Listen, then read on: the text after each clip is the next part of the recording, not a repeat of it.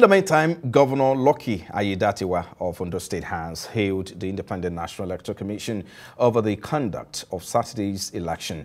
The governor, who voted at his ward for Unit 5 polling unit in Ilaje local government area of the state, commended the planning and prompt deployment of election materials to polling unit by INEC.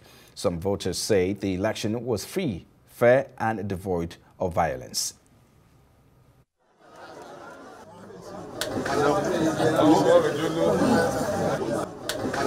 It's peaceful here. I believe it should be peaceful in other locations. I want to commend the security agency, the police, the civil defense, and the military at the background. They are heavily deployed to be able to attend to any security threat, and I believe the people will comport themselves. We are peaceful people in Ondo State. Ondo State has been adjudged to be one of the most safest and peaceful states in Nigeria, and we'll be having our elections in a peaceful environment, and this very one will not be different. With what we have done in the last 10 months, the populace, the voters, like I said, they know who they want, and I believe I am in a position to win this election because of the works that I have done in the last 10 months since I assumed office as the governor of the state. We traversed the entire 18 local governments, we visited communities all across. And I want to say here that I was the only candidate that covered the entire 18 local government during the campaign period, and also major communities, not just the capital city of the local government. I saw with my eyes, I felt the people, I listened to them, and I responded to their requests and their questions. And they are satisfied, they are always excited at my appearance. So I believe they will, because of the huge turnout during the campaign, I want to believe they will translate that love into votes today. Well, let's get into the conversation right where we have an analyst in the studio here, Aigbe. He joins me now to look at the, Ondo State election and, of course, the process. We know that several questions arise, regarding the electoral process. When you talk about the voter experience, you're also talking about the implications of the state, state political landscape. We know also that the coalition has already started. But first, what's your assessment of this election in terms of preparation? We hear that there was an alleged vote buying already, looking at particularly, the exercise. So do you think INEC has improved in all of the exercise in the past, including this one particularly? Okay, thank you very much. Let me quickly deal with vote buying. And I think at this time, we should no longer talk about vote buying as a concern, because it's been historic. It's historic. Every election, one thing that is a constant is that political actors will buy vote and voters will sell. So it's a trading atmosphere. It's more like a market economy, if you say that. So it has become a part of our electoral process. It has become a part of our electoral process. And unless we, but there are many strategies that will be put in place. Of course, I'm sure you would have seen the arrest of some persons who were allegedly taking money to put into to buy vote. That is one way. With the EFCC have been deployed time and again. DSS did the job now. EFCC continue to do their job. Of course, ICPC continue to deploy to counter those. But what is important is the election as it were, where you talked about preparedness. And I think from a dual election to Ondo, there's been some level of improvement in the way INEC has said they were going to do an improvement, even though people talked about some kind of logistical issues around beavers, that in certain polling units, beavers didn't work. And arguably, as at the time the voting was ongoing, particularly in the morning, we could only count around 51, 52 polling units. And of that number, INEC had replaced up to 70% of that number, which means about 30 or thereabout were replaced. Maybe a handful, like 10, 15, never got a beavers that eventually for the election process. But it's important to say that what has been a major concern right now is, of course, maybe already beamed live, is the issues around conflict, violence in certain local government, particularly in Idore local government, where an alleged usurpation or oppression of voters are taking place. But we hear that the election was largely peaceful. I mean, how do we reconcile the largely positive report we're getting of a peaceful process, with allegations of vote buying and voter inducement? But there was also a video circulating of alleged vote buying. But talk to us, what can we do? Do you think we can get over, election inducement, vote buying and rigging when it comes to our electoral process? So let me give you a bit of historical background, and I'll begin not too far, just 2016. After the Edo election of 2016, where the conversation was, don't show your ballot. So people go to vote, and then the party eventually give them money. Right. And in certain area, they discovered that the party that was giving money was losing. So they had to quickly suspend that process rather than give money to say, go and vote and show. And that went to Ondo election of 2016. Don't forget, we just had an Edo election. So this is where we actually saw see and buy, right, where you show the ballot and you buy. So we've consistently maintained that if you want to stop vote buying, stop the showing of ballot. If we can bring some kind of barrier between the party agent, between the voter themselves and the party agent from showing, it will reduce vote buying drastically. I'm going to hold you a bit, but let's cross live now to Accra, where a senior correspondent of Adeoye is standing by at the INEC Collection Center. Thank you, Oba, for joining us. But what is the latest now? You reported earlier that the election was largely peaceful. What's the latest now? Yes, everywhere is calm here in Akure, the state capital, and if you check behind me, you'll see that we are at the collation center here at the INEC headquarters in Akure. Any moment from now, the collation of results will start here. It is expected that the collation officers will sit on this table, reading out the figures that they have, and while representative of INEC, the returning officer, will sit in the middle over there with national convener, host, DSS, and other officials will be at the high table there. The election ended peacefully with no report of violence in the places I covered. So the collation, had been concluded in this polling unit and at the local government level, and that is what they are bringing over to this place for final collation and eventual announcement of result. Observers, we have observers here, electoral officers, party agents, and journalists. Everybody is waiting patiently here at the INEC headquarters here in Akure for the collation of results to start proper. So any moment from now, the collation will get underway. Even though the election was largely peaceful, there was an alleged vote buying, and how did voters perceive the fairness and transparency of the election process, especially in the light of the state governor commending the process that it was peaceful, and of course, it was also giving some level of credit to INEC in this process?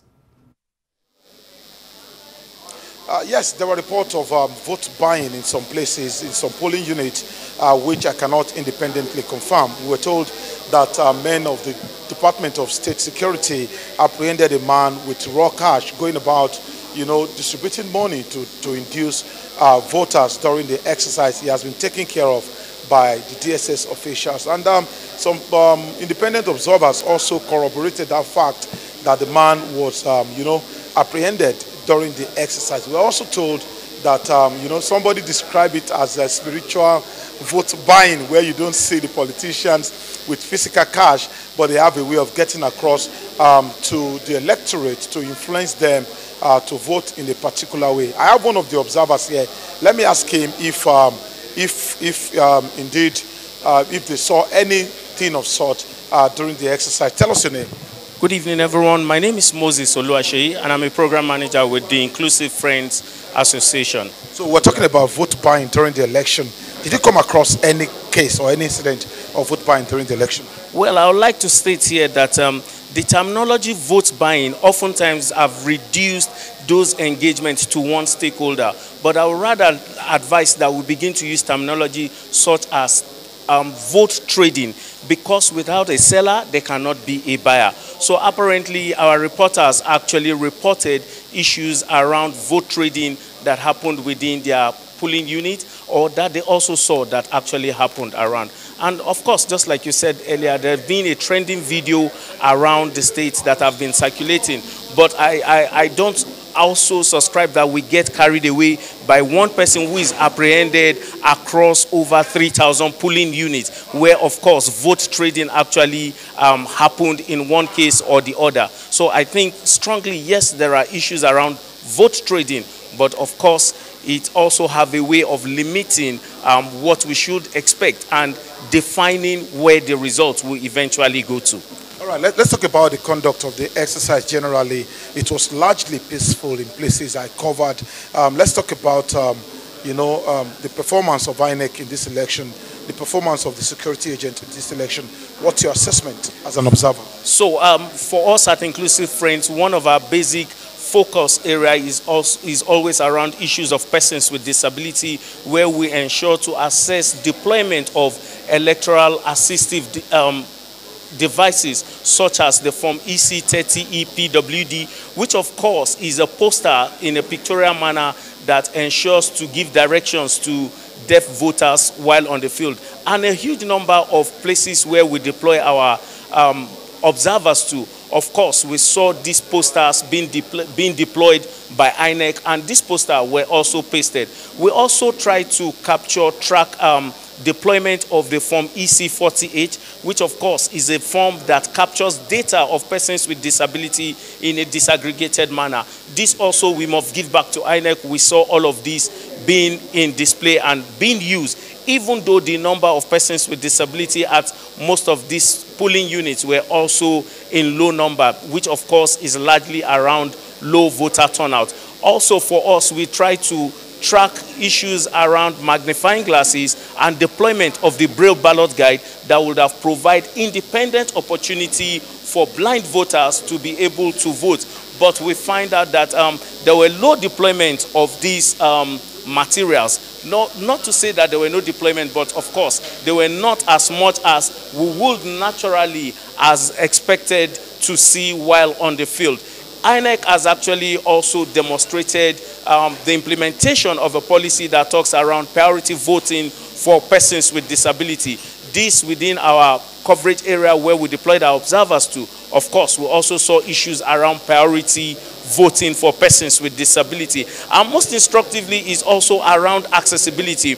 We find out that some of these polling units are not still accessible for persons with disability, especially those with physical disabilities. But also some places we find out that officials actually set polling units on flat surface ground to help reduce issues of inaccessibilities. Okay, Frank, it will interest you to know that earlier in the day I spoke with the president of the Albino Foundation, that's Mr. Jake Epele, and I think he had a slightly different perspective from what this gentleman just told us. Perhaps he saw much more, because at that time the exercise was just starting afresh. Let me have a word or two. Just a moment, Oba. Oba, can you hear me? Well, let's start with... Oba, can you hear me? If you can hear me... I can hear you, Frank. Yes, let me just put you on hold. Let's take some reactions from other observers, just like, the man speaking with you there. But let's take some reactions from other observers. Now, leading civil society organization monitoring the Ondo governorship election, YIAGA Africa, has reported a largely smooth voting process in the election, but raised concerns over the widespread vote buying. According to YIAGA Africa, voting commenced in 91% of polling units as of 9:30 a.m., with INEC officials arriving promptly and materials adequately deployed.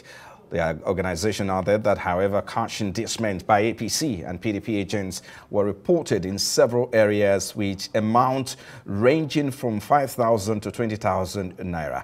While the DSS arrested a suspect in Akure, other incidents went unaddressed.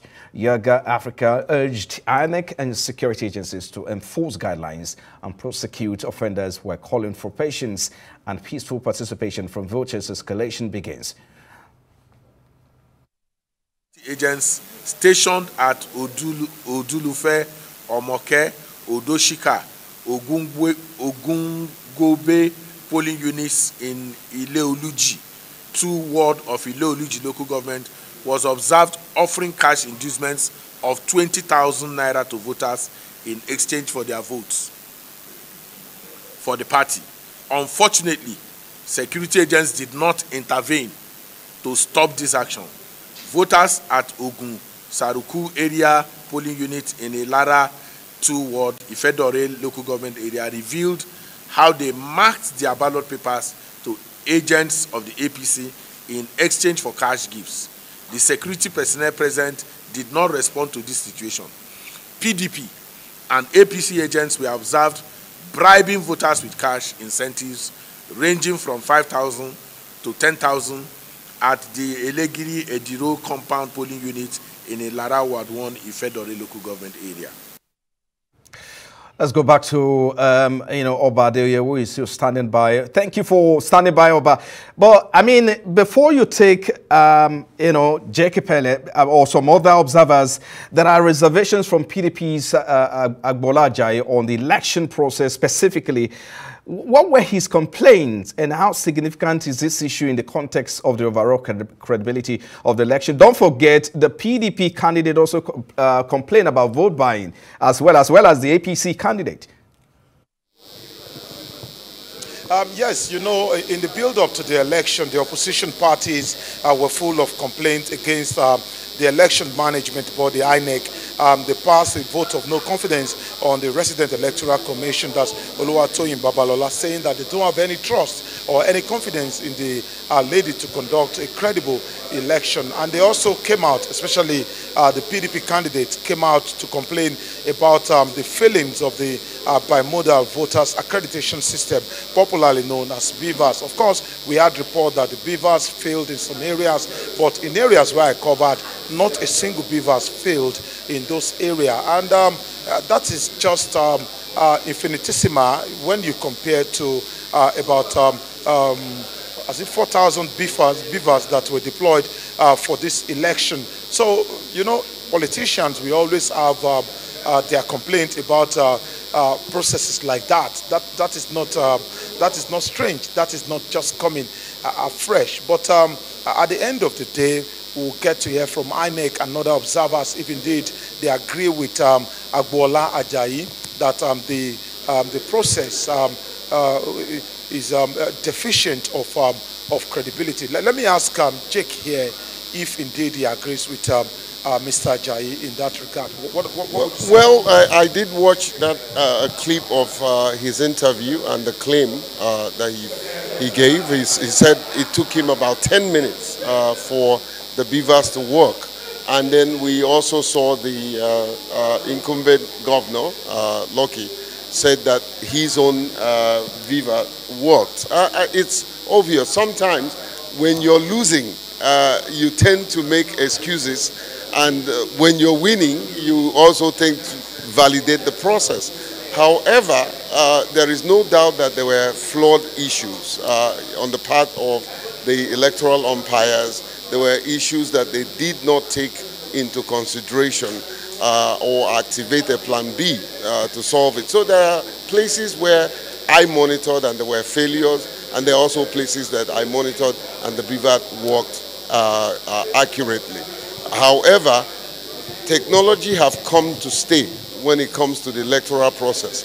And the earlier we embrace that and also ensure that the umpires will continue to tweak, the technology changes every now and then. So there's a need for us to optimize whatever technology that we're using and let it meet the standard. But ultimately, let it be operational at the time that is required, because this is what creates problem in the entire process. If you have a technological deployment that is not working optimally, the person at the other end of the electoral process will complain, and that person has a right to complain. So if the PDP candidate is complaining that he had issues, the important thing is that how will that complaint and the issue impact the outcome of the election, little or nothing. And so, yes, such things should be addressed, but the question is, will it impact the outcome of the election? I don't think so. Well, let's talk about people living with disability and the elderly ones in this election. What are your observations? Would you commend INEC for improving in their, provision of amenities for PWDs? Well, in terms of provision, because at TAF Africa we have set out our parameter. Number one is the preparation. Number two is participation. Number three is the provision. So let me talk about the provision. We went to, because we actually deployed strategically. We didn't want to spread our resources where it's not needed. So we were guided by data science. In other words, the data that we received from INEC, we analyzed it and then did targeted deployment of observers. And even where we noticed there are presence of persons with disability, on reaching there, we saw that some of the materials required by persons with disability were not deployed. So there were places we didn't see a single magnifying glasses, and then there is presence of persons with albinism. There are also places where we saw, so technically speaking, I will not say that there was adequately no provision, but the provisions were not adequate. And in most cases, the people that will administer these provisions are not totally aware on what to do.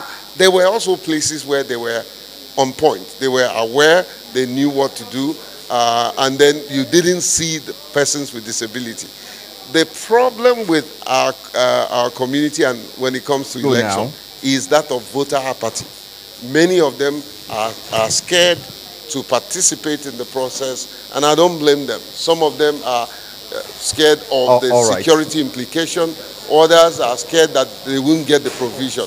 Yes. Thank you so very much, Mr. Jacob Willie. Thank you again. Thank you. And I want to thank Arise for the kind of attention you have given to inclusion. All right. Thank you so very much. So, Frank, you heard from him. That's his own assessment of INEC's performance in this election as regards people living with disability. So it is expected that INEC will take this to the drawing table and use as ingredient in planning for future elections. Thank you, Adeoye, live for us from Akure, the Ondo State capital. Well, let's back to the studio here now. Of course, we have Aigbe of West Africa Democracy Solidarity Network. Thank you for your time. Thank you. I mean, he did mention the fact that the issue of technology is improving, it's changing every day. How well are we catching up? I mean, do we have to start talking about, improvement on our technology here that is deployed for use? I mean, are we already, back far away from where we are supposed to be? That's one. Secondly, he also mentioned the issue of logistics as well. I mean, before the election, INEC did say they were ready and that they were going to do everything possible to address the issue of logistics. The late arrival of materials should have been a thing now. So talk to us about that. Why should this be an issue? Why should we talk about this again? So just to use the last question to be back on the first, INEC is always ready in every election. I mean, INEC declared Ondo election about a year ago, announced the date a year ago. So not to be prepared will amount to a massive failure. So INEC will always say they are ready. But with all due respect to that technological failure, the only place I find it a bit of a challenge was because it impacted directly on the PDP's candidate. Otherwise, technology can fail at any time. I mean, the computer you bought yesterday, you can turn it on this morning and it's already malfunctioning. So I'm not saying that because the PDP candidate has flew a cat earlier to say there was a challenge with the rec and suddenly it's now impacted by the technology. It was always like a flag. But however, even in 2015, you know, the smart card at that time had issue with former President Goodluck Jonathan. It will continue to be. But as I tell you, the fact of the matter is that the beavers had improved greatly. When it started, the first time the beavers was ever used, even in Abuja here, the FCT elections of 2021 or there, but 2022 specifically, the beavers massively was largely defected until there was some form of improvement when he went to Ekiti in that election. And in Ekiti, it was still a challenge. But when he moved on to Ondo of that same year, 2022, it was as if there was a magic. It just turned around. But back to 2023 elections, we hear what we now call the glitches. But with all due respect, technology will always advance. I mean, the tablet you used yesterday, you're always looking for the new one. I mean, all of the technological guys are doing, they're releasing. But I think that technology should be advanced in a way that reduces the pace of announcement of results. And I also think that technology can reduce the human error in our collation process. The greatest bane, the weakest point in our electoral system today is our collation process. When the result leaves the polling unit, you thought that you may have won the polling unit. That means by way of announcement of result at the polling unit, you won. I mean, you won the polling, not winning the election. We could have two types of winning. You've not been declared winner. But however, you won at the polling unit, you can actually lose at the collation level. If there are calculation error, for instance, Beaver's ballot paper issued was 200, and here you are calculating 10 ballot papers are missing, you have to account for it. Or if there are just typo error by human error, you know, when human beings are writing, sometimes I've been in a place where president officer was calculating, was reporting on the form EC8A, he wrote 236, but in Word, he wrote 136. This is, I mean, you are looking, and you can't really permit me change. to butt in here. In terms of improvement in our technology and our voting process, what would you like to see? Because a lot of people have talked about how seamless the American system is. I mean, you need to vote ahead. If you want to vote from the comfort of your home, you don't even need to shut down before you vote. You can vote from office, you can vote from anywhere. And that is what just happened in the election that just took place in the presidential election in America. Speak to us, how close are we to that? Is it something that we need to start talking about now? Is it feasible in the Nigerian context? I mean, given the fact that this is a developing nation and the democracy is still developing. Thank you. I've done a lot of work on this, and I've tried to, let me just give you what I think is the direction. Number one, introduction of beavers as a voting machine. We need, whether you call it beavers or any technology, and I think that the beavers can do it. It's just to update the apps and create the interface. It happened in Kaduna during local government elections, so it's not new in Nigeria. So have an electronic voting, not an internet voting, because I don't want to say we have got to that point because of hacking and all of that, unless there is a deployment of blockchain technology. Even in blockchain technology, there are those who manipulate the process. What I'm saying is that you vote electronically at the polling unit. Number one, we would have eradicated totally ballot papers. Ballot papers are costing Nigeria a lot of resources. We don't have to go ahead with it, especially now that the number of voters are increasing. We're gradually moving to 120 million voters, and that's huge in a presidential election. So at the polling unit, vote electronically. The machine should be, the beavers should transmit to a printer right there, those small printers that you can carry about. It prints a form of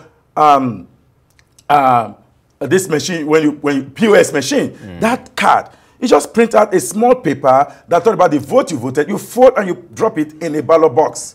So by the time the process is over, we tabulate this electronic device. Yeah. That is if it agrees, you tabulate, everything agrees, you compute the one on the beavers. Once you agree, you write the form EC8A result and have them agreed, the party agreed that both of them agrees, they sign, you transmit that result straight to a national portal. All of these ward collation, local government collation, they are irrelevant for Christ's sake. We are past that stage.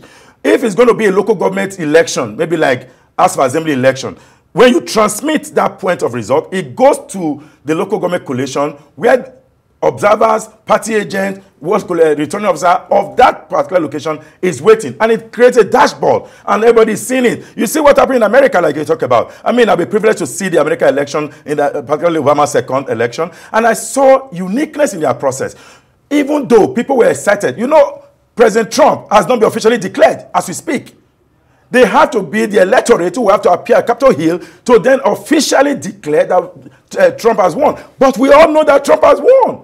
We don't need an INEC to announce a result. As a president-elect, by the way. Yes, I mean, he's president-elect, but he's not been declared president-elect officially. Okay, all right. I think we just have to leave it and see this conversation will continue. I mean, we will continue. Perhaps Nigerians will continue to put INEC on its toes to ensure. No, we don't put INEC on the show. We put the National Assembly, they are the makers of the law. However, we need INEC to concur. The Nigerian people must move toward a state where we remove human error from this system. It is the people, and the people's house is the National Assembly. I get a sense that you are suggesting that we need to go back to reviewing our electoral system. But of course, that's going on anyway. But that's a conversation for that. Thank you so much, Austin Aigbe, West Africa Democracy Solidarity Network. Thank you for coming on the news. I appreciate it. Thank you.